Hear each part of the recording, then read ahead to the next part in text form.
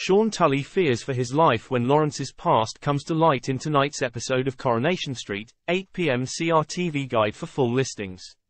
Eileen and Todd track down Mitch, the taxi driver, who reveals how he and Lawrence were having an affair when Lindsay fell down the mountain and he suspects Lawrence pushed her. Eileen and Todd are left shell-shocked but break the news to Sean Tully.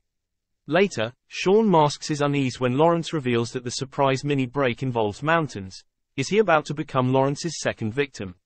Craig tells Leanne that they've arrested two men who they suspect were the gunmen, and she quickly calls Nick, imploring him to get rid of the drugs. Nick tells Damon to pick him up or he'll dispose of them down the toilet.